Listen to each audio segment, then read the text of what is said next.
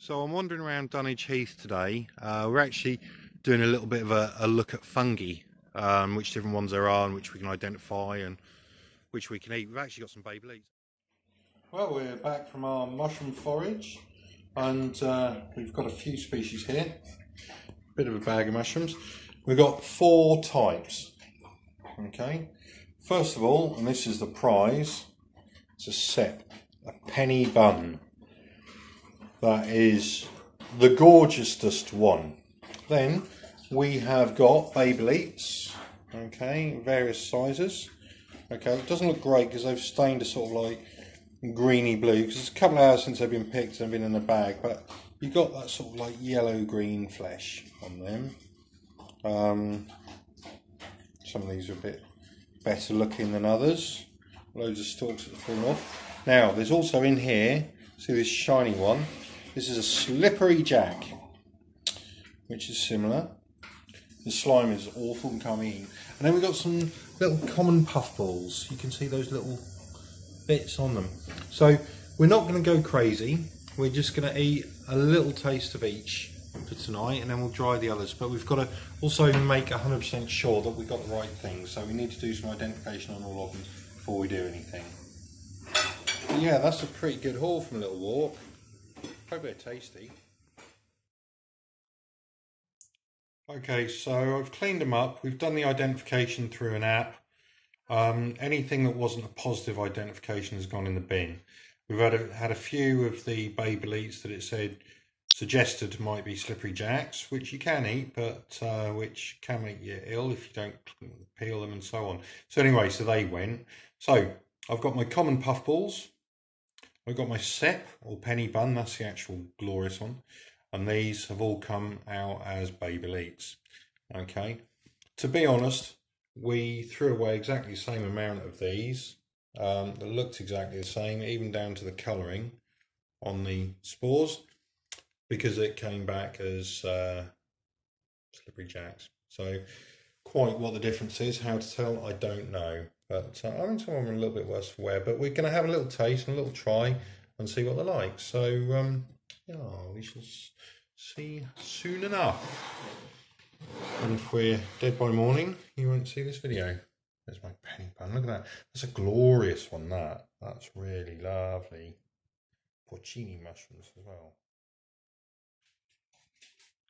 Okay, so we're ready to start cooking these. We're just going to fry them in a little bit of butter.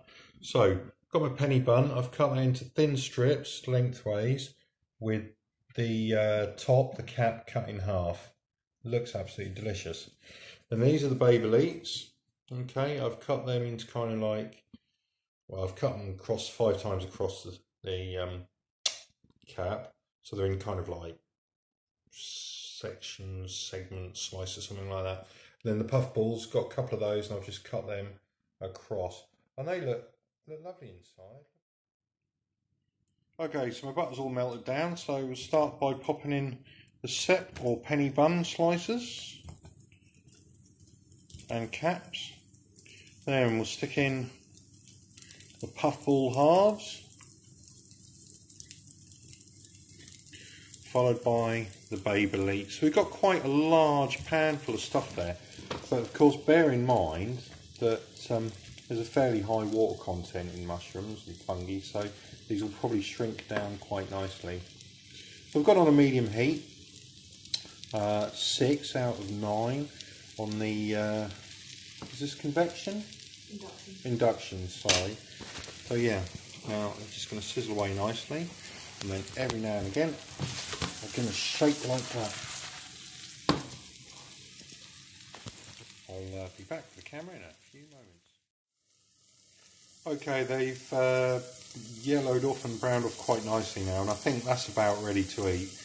I don't want to overcook them too much. I don't want to undercook them too much. I think we're about right. So I'm going to pop them onto a plate with some kitchen roll on, just to soak up any excess moisture and fat, and then we're going to eat them. Right, there we go. Out there is our plate of foraged fungi. What do you reckon? That looks good. Looks really nice. A bit crispy. Looks good. It looks I nice, crispy, but actually. it's not how it looks. It's whether it. I'm scared. Yeah, there is that. So I'm going to go Puffball. hang on. Yeah, Puffball first. We'll have a bit of Puffball first.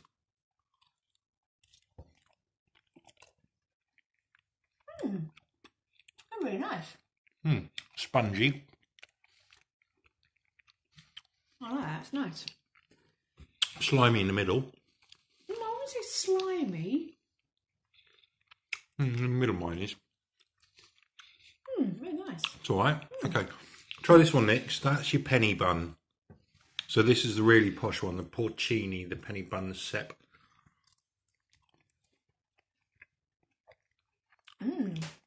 Nice. Very wet. That's really good. That's really nice. Very nice flavour. So we've got the stalk of the penny bun as well. So that's probably the next thing to try. So, oh, that's nicer than the cap. It's sort of, it's caramelly, isn't it? That's really good. That's really good. That's really good. I still don't feel Japanese. I don't want to like eat fugu, or, No. you know, the puffer fish. Right, so this is our Bolete, hopefully. So it did repeatedly verify it. Oh, that's a lovely flavour. Not my favourite out of those three. My favourite out of those three is I like the stem of the penny bun. Yeah. Then the cap. No, the stem of the penny bun, then the puffball, then the cap, then that one. That would be my order of favourites. I think penny bun stem is definitely my favourite. There's a hell of a long stem on that. I think I'm probably going with the Bolete. If it is a Bolete cap. I don't think there's much flavour in that. It's almost sweet. It's almost like a hint of strawberry or something. Fruity. It's very wet. It's obviously sucked up a lot of moisture. I wasn't expecting them to be so wet. This would be really nice with some tinned tomatoes on toast. Don't be ridiculous. Yeah. Don't be ridiculous. Lovely. With a sprinkling of wild sorrel or other pretentious kind of things that I'm It's only making up. because you've just read that. I know. I think they're really good. I think it's really... I just hope we survive.